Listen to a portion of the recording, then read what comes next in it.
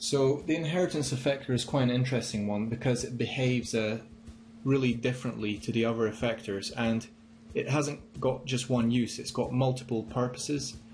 And I'm just going to go through three of the main kind of uses of the inheritance effector. So I'm just going to start off with an object for my cloner, so maybe a cube, and I'm just going to make it a bit smaller, and I'm going to drop that into a cloner. I'm going to set the cloner to a grid array, and I'm just going to put that to the side. Now I'm going to create a second object, maybe a cylinder. I'm going to click on my cloner and add an inheritance effector. So the first use is the simplest kind of method, and if I just drag and drop the cylinder, it just basically copies the kind of position and rotation of the cylinder. So it's almost like a direct parenting mode. If I rotate my cylinder, the cloner just copies the kind of motion exactly, sorry, the position and the rotation exactly, but not the scale. So that's the first very simple use. Pretty much kind of like a parenting functionality. So the second use is, I'm just going to drag and drop the cylinder again, and this time instead of direct, I'm going to set the inheritance mode to animation. And I'm actually going to play some animation on my cylinder, so just some random keyframes, position and rotation, and then I'm going to go to frame 30 and just kind of switch it up a bit, move it along X, and just place a keyframe there.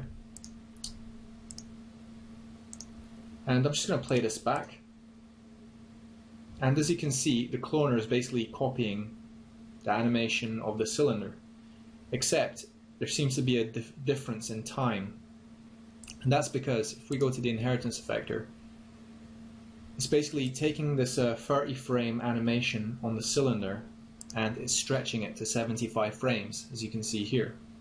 So if I want this to kind of finish at the exact same time, I just set it to 30 frames like this.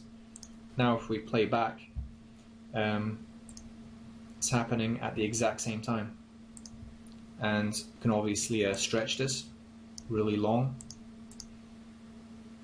So it's taken ages for the cloners to kind of catch up with the animation of the cylinder. So I'm just going to put it back to 30. Now another interesting thing is step gap. If we increase that even just by 1, the animation basically happens in stages on the cloner, which can give some pretty cool effects. And the more I increase the step gap, the longer the delay between like each cloner to kind of catch up with the animation. So that's quite interesting. And I can also tick loop animation. You'll also notice that when you increase the step gap, now it's not finishing at 30 frames, it's kind of taking maybe triple the time. And it's taking about double the time when step gap is 1. So it's almost like a multiplier in some way.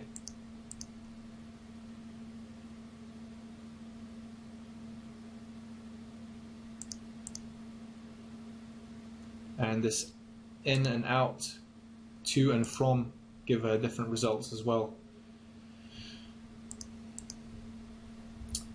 And we can also loop the animation, so it basically, when you use it in conjunction with the step gap, it gives you some kind of crazy results, but without the step gap, it basically just loops the animation again and again. So some pretty kind of crazy stuff going on there.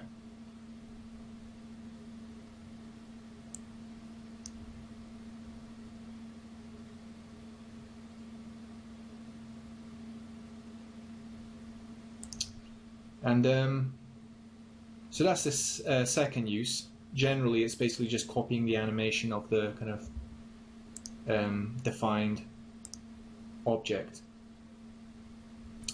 And the third use is, you've probably seen this in a lot of tutorials, is a kind of morphing method. So I'm just going to reset my inheritance effector. I'm just going to delete all the animation on my cylinder.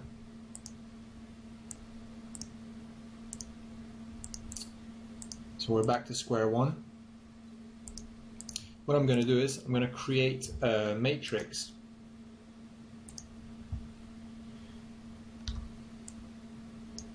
And as you know, a matrix is basically a cloner, but it just it doesn't have any objects in it. These points are basically just positions. It's basically a matrix of position data.